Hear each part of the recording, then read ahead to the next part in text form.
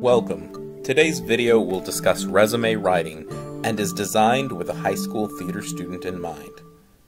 Though resume writing may not be the most exciting topic, it is a valuable one.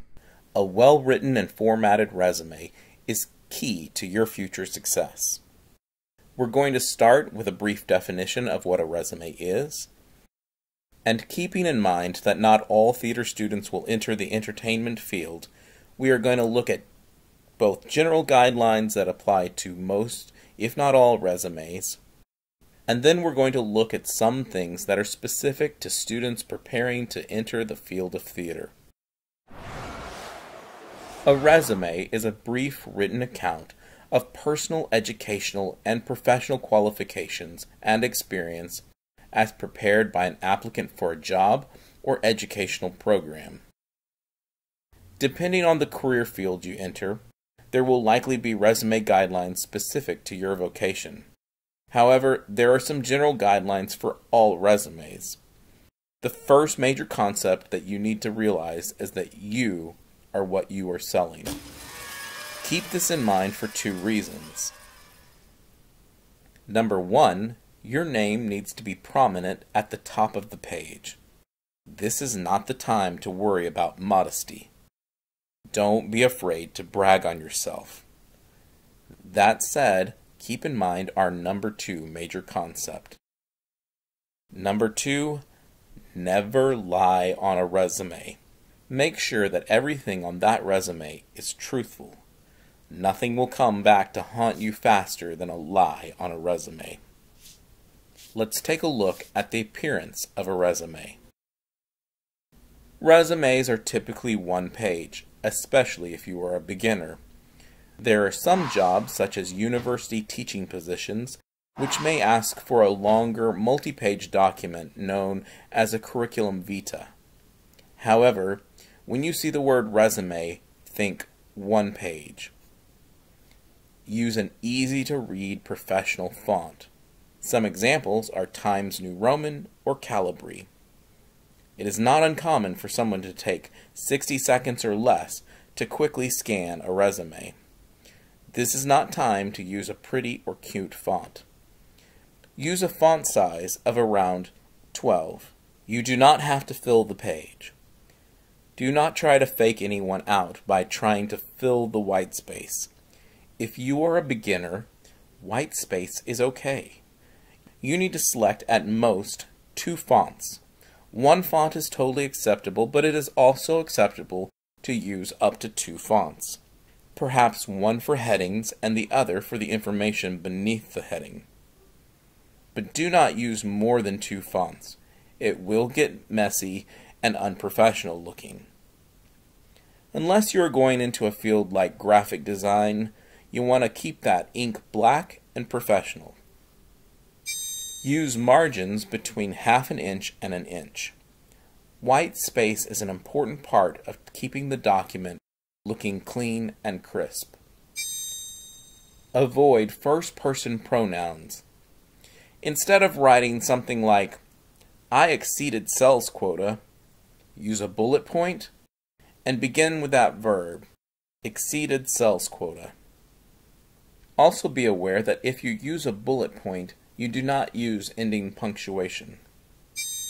Unless you are specifically asked for references, do not include them. Years ago, it was standard to include 3 references, but these days, while you do need to have those references ready to go in case you are asked for them, you don't want to include them in your initial resume. Now, this is very important. List your experience and credentials in reverse chronological order. What that means is that your current job is listed first and your first job is listed last further down the page. For the high school theater student, your most recent role is going to be listed first, while further down the page is the stuff you did when you were younger. Obviously, you want to avoid spelling, capitalization, and grammatical errors. It is highly advisable to have your resume read by 2 or 3 professionals. This could be teachers, directors, or someone working in the industry. When we read our own writing, it is very easy for our brains to play tricks on us and insert that word that's missing on the page, but that we know we meant to put there. Finally, if you send the resume by email or upload it online, do so as a PDF. Unless you're specifically asked to send it in another format, send your resume as a PDF. If you send it as a Word document, there's a chance that the fonts or the margins or whatever will open up incorrectly and it won't appear as you intended it to. By sending it as a PDF, what you send them is what they're actually going to see on the page. Now let's look at some guidelines specific to a high school theater resume. Our example will focus on an acting resume. However, I will point out guidelines for both general and technical theater resumes as well. Be aware that an acting resume is typically stapled to or printed on the back of an actor's headshot. A headshot is a head and shoulders picture of an actor. Headshots and what makes a good headshot is a whole other topic, one which this video will not cover. Let's look at the first major section of a resume. Section 1, the header. At the top, obviously you're going to see your name. Make sure it's a nice bold font. Under that, you're probably going to want to put a descriptor such as actor or actor-singer or actor-singer-dancer. Next comes your contact information. There was a time in the past when you might have put your mailing address there, but that's no longer true. Now, you want to put just your phone number and an email address. Avoid any email address that sounds unprofessional, perhaps juvenile, such as Pokemon37, or certainly nothing that sounds suggestive like Hot Mama. At some point in the future, you may want to replace your contact information with that of your agents.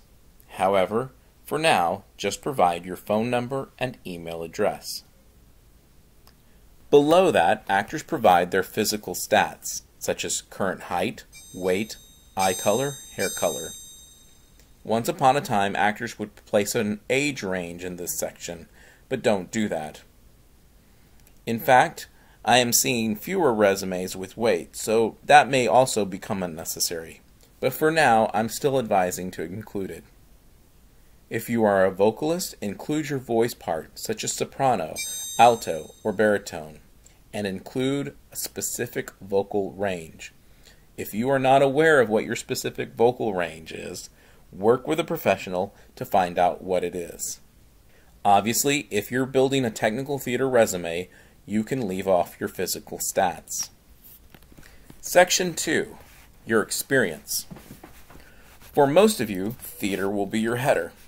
But if you do have TV, film, or commercial credits, you would add a separate header for those areas as well. Under the heading of theater, you will have 4 clean columns. In the first column is the title of the play in italics. In the second, the name of the role. The third is for the location or the producing group. And in the fourth, the name of the director. When I was younger, it was advised for high school students not to put down the name of the director. However, many university reps like to see who you have worked with, especially if you have worked with more than one director.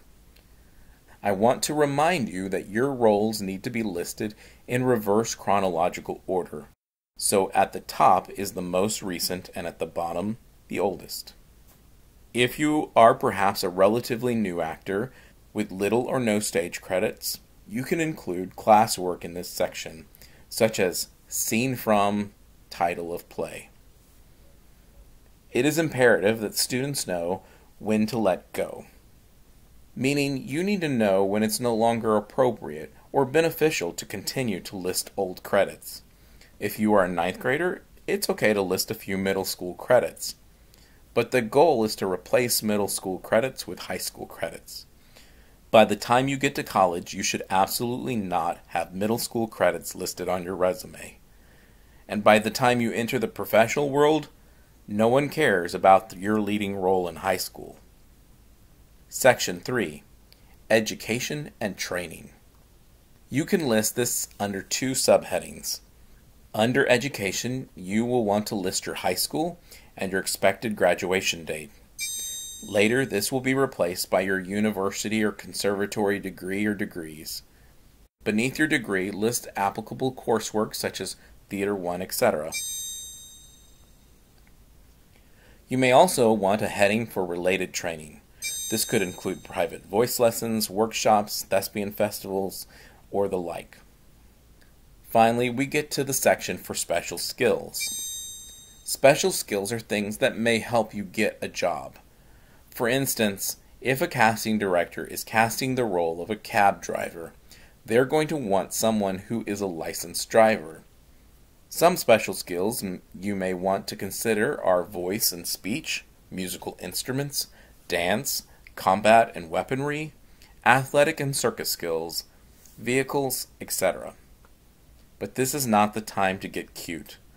No one cares if you like long walks on the beach or you're a Virgo. So there you have it, a high school theater resume. A couple of final notes.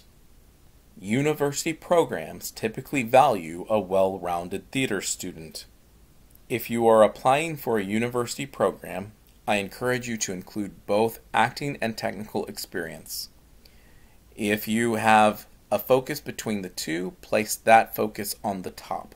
In other words, if I'm an actor who has also done tech, I'd list my acting experience first and then my tech experience. Or if I'm a technician who has also appeared on stage, I would list my technical experience first and then my acting experience. My final note is resume writing trends tend to change. Some of the information I gave you today differs from information I received as a young actor 20 plus years ago. As a professional, it is wise to research the latest articles about resume writing trends in your field. I hope you found this tutorial on resume writing for the high school theater student helpful. Break a leg.